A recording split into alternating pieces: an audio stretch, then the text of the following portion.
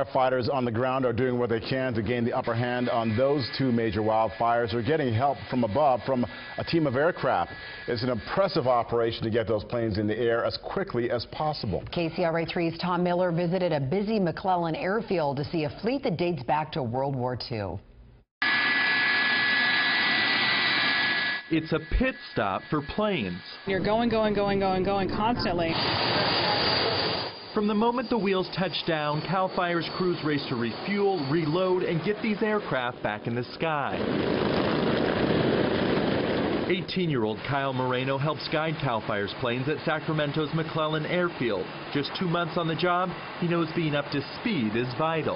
Definitely a sense of urgency. We're trying to get these fires wrapped, so we're always trying to hurry and get these planes loaded and going to the fires. The 5 planes in rotation make just 1 drop before heading back for more.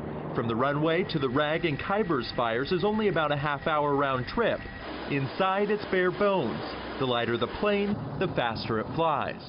So right now we're actually inside this Lockheed Neptune. It was a post-World War II bomber that's since been converted to help fight fires.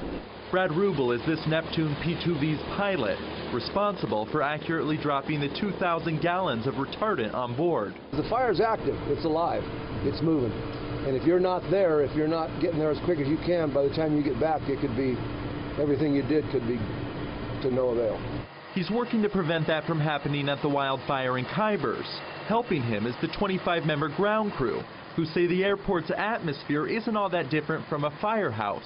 They sit and they're waiting for calls, and all of a sudden the call comes and the adrenaline kicks in, and then you're busy. Busy in a race against the clock, knowing every second planes are grounded is when they're unable to slow down the flames. In Sacramento, Tom Miller, KCRA 3 News.